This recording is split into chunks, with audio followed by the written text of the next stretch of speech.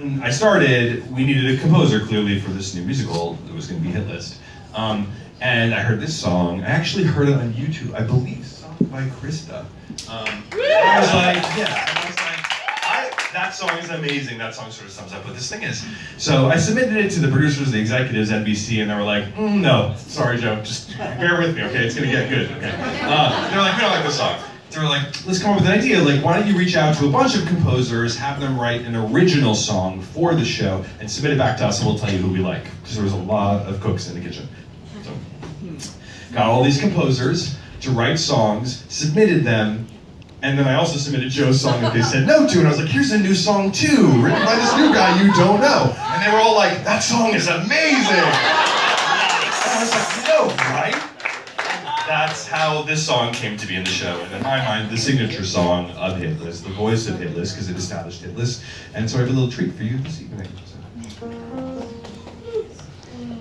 I'm high above the city, I'm standing on the ledge. The view from here is pretty, and I step off the edge. And now I'm falling, baby, through the sky, I'm falling, baby, through the sky. It's my calling, baby, don't you cry, I'm falling down through the sky, toward the street that I'm from. Oh, Broadway, here I come.